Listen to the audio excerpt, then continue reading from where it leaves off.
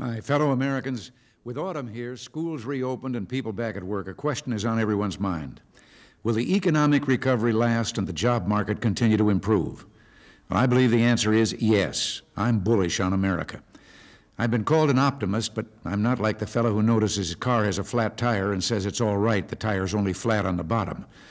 My optimism springs from solid evidence that America has turned the corner toward long-term economic expansion.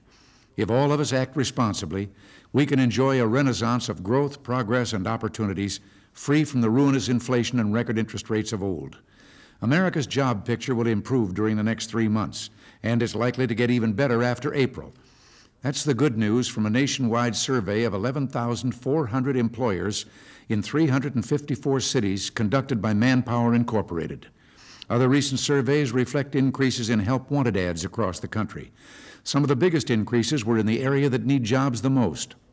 Industrial Midwest states like Ohio, Michigan, Illinois, Indiana, and Wisconsin, Georgia, Maryland, Florida, Virginia, North Carolina, Alabama, Tennessee, and Kentucky also saw increases above the national average. Growth creates more growth. As workers are called back and start receiving paychecks, the economy expands, increasing the need for still more workers. Since last December, the number of unemployed has declined by 1.3 million, and economic growth has added nearly 2.5 million people to America's workforce. But we must not rest till every American who wants a job can find a job. We need the strength of every back and the power of every mind. Still, let's not be swayed by downbeats who never admit anything's right, never acknowledge the huge problems we inherited, and never admit the progress we've made reducing inflation, interest rates, and yes, creating new jobs. The truth is, more Americans are working now than at any time in this nation's history. The rising tide of employment is reaching across America into communities large and small, farms and factories, and it's helping people from all walks of life. 60% of the jobs lost in the construction industry during the last recession have been recovered. Add to that 70% of the jobs in furniture and fixtures, 90% in rubber and plastics, 90% in automobiles, and 125% in lumber and wood products. One of the most encouraging trends we're seeing is higher employment for women. 2.3 million more women are working now than before we took office, and the jobs are better, too. Women filled more than half of all new jobs in managerial, professional, and technical fields between 1980 and 1982. Also, did you know that self-employed women are the fastest growing part of our business community? Growing, in fact, 5 times faster than the number of self-employed men. It puzzles me why we hear so little about this progress, this proof that opportunities for all Americans are expanding. Now, many of the people who remain jobless are part of a category economists call structural unemployment. They may live in economically depressed areas where firms and factories have become outmoded, or they may lack the skills and training needed to seize opportunities in the new service industries and areas of high technology. One of the most serious problems we still face is youth unemployment. Nearly 40% of the unemployed in America are less than 25 years old, and nearly half of that group are teenagers. But there's hope.